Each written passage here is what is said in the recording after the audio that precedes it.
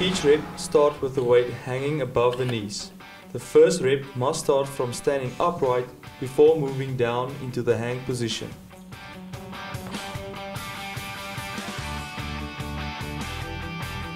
If reps are done continuously after the first rep, they must start above the knees. Each rep finishes with knees and hips fully extended and the elbows clearly high in front of the bar when viewed from profile.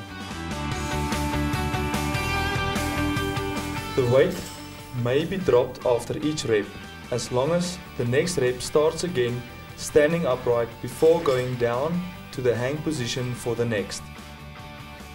Athletes may use any style of clean, as long as the feet moves back together at the top of the movement.